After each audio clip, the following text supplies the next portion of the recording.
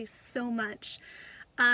Even though I don't drink alcohol anymore, or drink coffee for that matter, although I got an oat milk chai latte while I was there, that place is incredible. It's a bar and a coffee shop and a bookstore. Like, what more could you want? It's open late.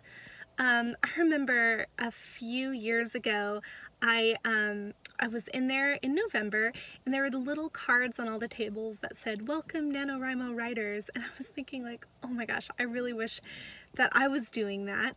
And so even though this year I'm very much stuck at home all the time, honestly, we specially arranged this time that I could go by myself to the bookstore and write, and it was just so incredible, such beautiful vibes. I hope that the video captures it, but I'm just so grateful to have gotten this time.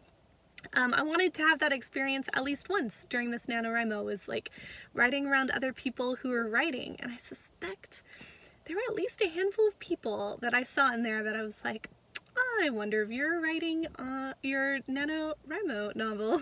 Anyway, I only got about an hour and a half, but I'll have to head home now and see how my baby boy is doing.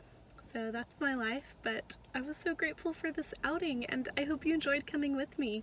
Happy writing, and I will see you tomorrow. Tomorrow is the day that my write-ins begin. So I'm doing live streamed NaNoWriMo write-ins, but you can work on anything. You don't have to write NaNoWriMo, but it'll basically be 20 minutes of work and then 5-minute break, and we'll do that for 2 hours. So it'll be a great time. I hope to see you there.